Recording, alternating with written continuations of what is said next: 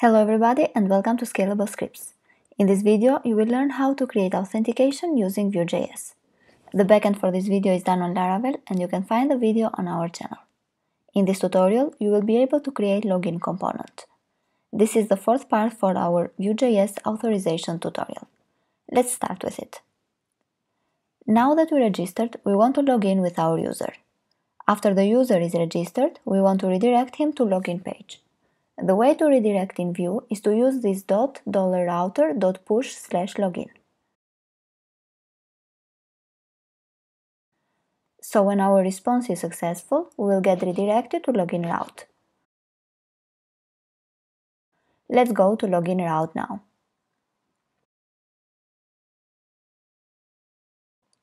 And now let's add our login credentials to our backend. First, add the data,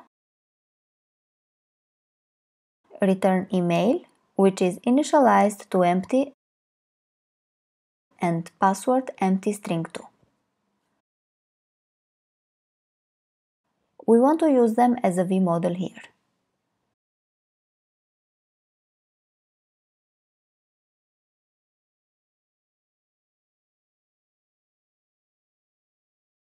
We also want to submit the form, so type submit.prevent to prevent the default behavior. So the page won't refresh. Handle submit.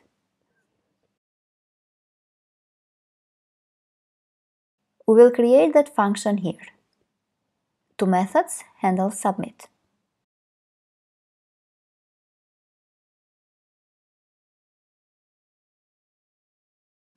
Here we will call our backend to log in our user.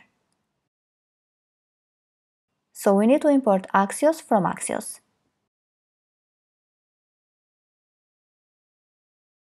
And let's make this function async.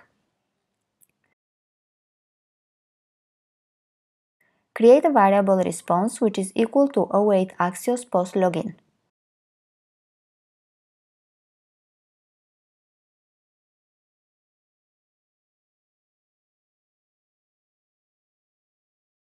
And now we need to add the data. The data are email, this.email, password, this.password.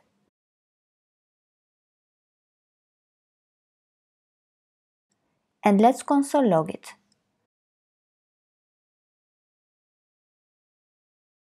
Go to our page. You can see that we have an error. So this response here is never used. For now, let's remove it. Now let's go to our login and console log.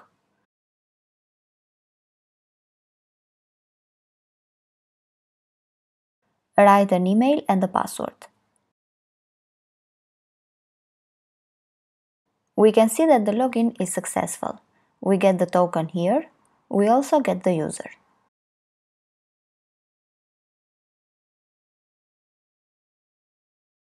So we successfully logged in. Now we want to use this token to get our current logged in user. First, we need to store it to our app. The way to store it is to use local storage. So let's go to login.vue and let's use local storage set item.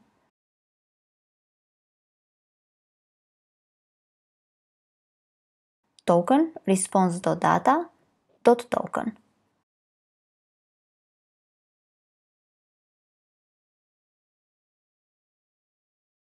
So now we stored our token and we want to use it.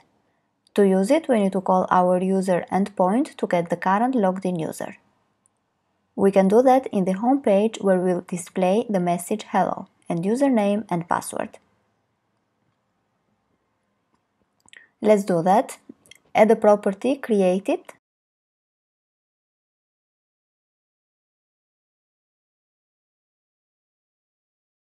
This will trigger when the component is created, and we need to call now Axios to get the current logged in user. So let's import Axios from Axios.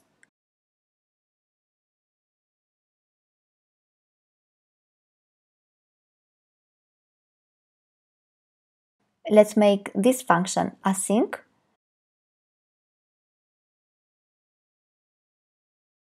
and response equals await Axios get user.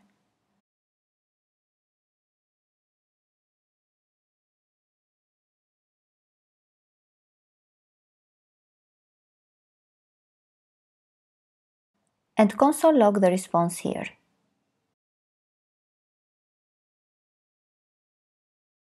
But this won't work because we didn't set the token on the headers. So if we go to the home page,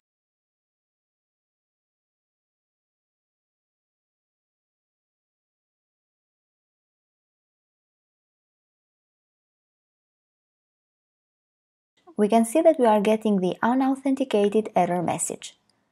To add the variable on the headers, we need to add another parameter here, which are the headers, and the header will be authorization bearer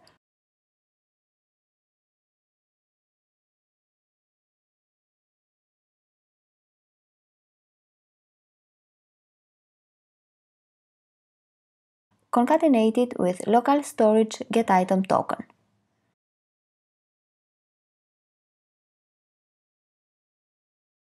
If we refresh the page, we will get the current logged in user.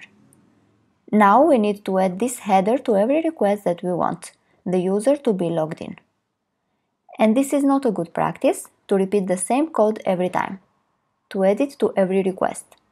So in order to simplify this, let's go to our Axios and add another line here. Axios defaults headers common, so this will be the common header for every request. Authorization, and let's copy this line here and add it here. So this will automatically set our headers without the need to add them on every request. Let's go to home and let's remove this line here. Open the browser and we can see that we are still getting the current logged in user, which is what we want.